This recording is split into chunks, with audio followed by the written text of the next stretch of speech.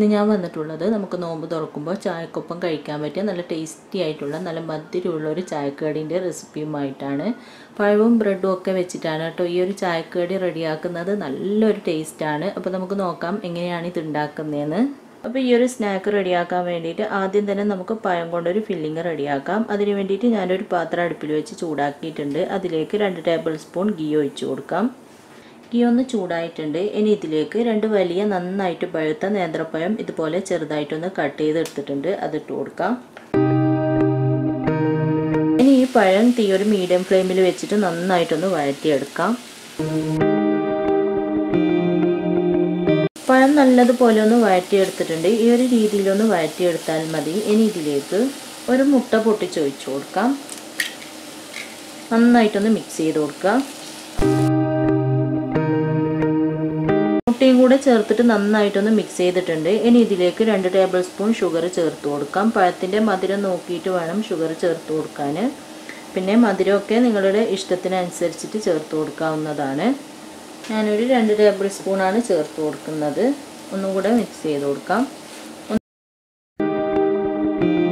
അങ്ങനെ ഷുഗറും കൂടെ ചേർത്തിട്ട് നന്നായിട്ടൊന്ന് മിക്സ് ചെയ്തിട്ടുണ്ട്. ഇനി ഇതിലേക്ക് 2 പീസ് ബ്രെഡ് ഞാൻ ഇതുപോലെ ചെറുതായിട്ടൊന്ന് കട്ട് ചെയ്തെടുത്തിട്ടുണ്ട്. സൈഡ് മുറിച്ച് കളയേണ്ട ആവശ്യമൊന്നുമില്ല. ഈ ഒരു രീതിയിൽ ചെറുതായിട്ടൊന്ന് കട്ട് ചെയ്തെടുക്കുക. അതിട്ട് കൊടുക്കാം. പിന്നെ ഒരു 2 ടേബിൾ സ്പൂൺ തേങ്ങയും കൂടെ ചേർത്ത് കൊടുക്കാം. ഇനി ഇതെല്ലാം കൂടി നന്നായിട്ടൊന്നും കൂടെ മിക്സ് ചെയ്ത് കൊടുക്കാം. എല്ലാം കൂടി നന്നായിട്ടൊന്ന് മിക്സ് ചെയ്തിട്ടുണ്ട്. ഇനി ഇതിലേക്ക് ഒരു 1/4 ടീസ്പൂൺ ഏലക്കാപ്പൊടിയും കൂടെ ചേർത്ത് കൊടുക്കാം. ഇത് നിങ്ങളുടെ ഫ്ലേവറിനനുസരിച്ചിട്ട് ചേർത്ത് കൊടുക്കുക.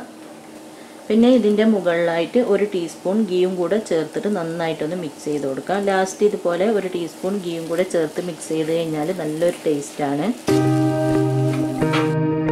അങ്ങനെ എല്ലാം കൂടി നല്ലതുപോലെ ഒന്ന് മിക്സ് ചെയ്തിട്ടുണ്ട്. നമ്മുടെ ഫില്ലിംഗ് ഇവിടെ റെഡി ആയിട്ടുണ്ട്. ഇനി അടുപ്പ് ഓഫ് ആക്കിയതിന് ശേഷം ഇത് ചൂട് പോകാനായിട്ട് മാറ്റി വെക്കാം.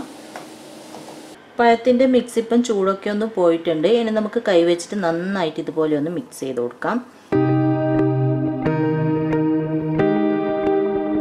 എല്ലാം കൂടി നന്നായിട്ടൊന്ന് മിക്സ് ചെയ്തിട്ടുണ്ട്. ഇനി നമുക്ക് ഇതിൽ നിന്ന് കുറച്ചായിട്ട് എടുത്തിട്ട് ചെറിയ ചെറിയ ബോൾസാക്കി മാറ്റാം.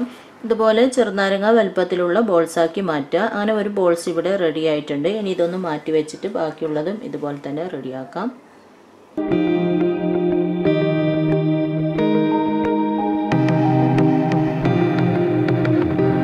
പഴത്തിൻ്റെ ഫില്ലിങ് മുഴുവനും ഇതുപോലെ ബോൾസാക്കി മാറ്റിയിട്ടുണ്ട്. ഇനി ഇത് നമുക്ക് ഞാനൊരു മുട്ട ബീറ്റ് ചെയ്തെടുത്തിട്ടുണ്ട്. അതുപോലെ കുറച്ച് ബ്രെഡ് ക്രംസ് കൊടുത്തിട്ടുണ്ട്. ഇനി ഓരോ ബോൾസ് എടുത്തിട്ട് മുട്ടയിലൊന്ന് മുക്കിയതിന് ശേഷം ബ്രെഡ് ക്രംസിലൊന്ന് കവർ ചെയ്തെടുക്കാം.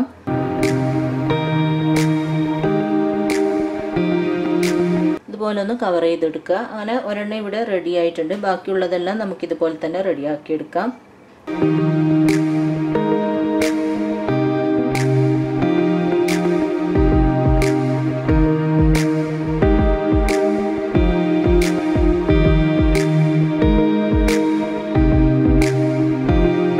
എല്ലാ ബോൾസും മുട്ടയിൽ മുക്കി ബ്രെഡ് ക്രംസിലൊന്ന് കവർ ചെയ്തെടുത്തിട്ടുണ്ട്. ഇനി നമുക്കിതൊന്ന് ഫ്രൈ ചെയ്തെടുക്കാം. അതിന് വേണ്ടിയിട്ട് ഒരു പാത്രത്തിൽ കുറച്ച് ഓയിൽ ഒഴിച്ചിട്ടൊന്ന് ചൂടാക്കിയിട്ടുണ്ട്. അതിലേക്ക് നമ്മൾ റെഡിയാക്കി വെച്ച സ്നാക്ക് ഇട്ട് കൊടുക്കാം.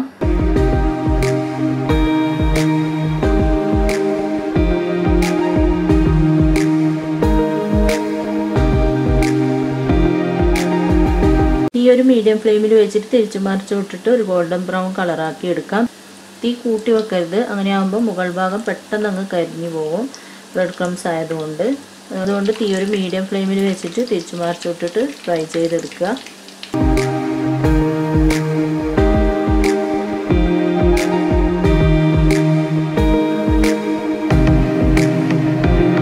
അങ്ങനെ എല്ലാം തിരിച്ചു മറിച്ച് വിട്ടിട്ട് ഇതുപോലെ ഒരു ഗോൾഡൻ ബ്രൗൺ കളറായി വന്നിട്ടുണ്ട്. അങ്ങനെ നമ്മുടെ സ്നാക്ക് ഇവിടെ ഫ്രൈ ആയിട്ടുണ്ട്. ഇനി നമുക്കിത് എണ്ണയിൽ നിന്ന് കോരി മാറ്റാം.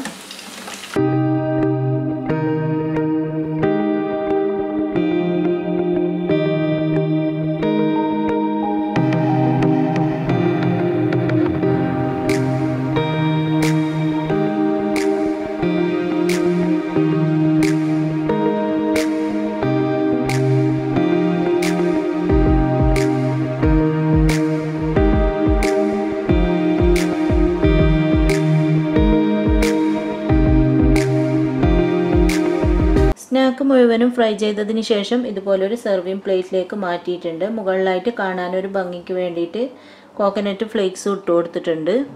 നിങ്ങളെല്ലാവരും ട്രൈ ചെയ്ത് നോക്കുക. പഴവും ബ്രെഡൊക്കെ ചേർത്തിട്ടുണ്ടാക്കിയ നല്ല ടേസ്റ്റി ആയിട്ടുള്ളൊരു സ്നാക്കാണിത്. നോമ്പ് തുറക്കുമ്പോൾ ഉണ്ടാക്കാൻ പറ്റിയ നല്ലൊരു സ്നാക്കാണ്.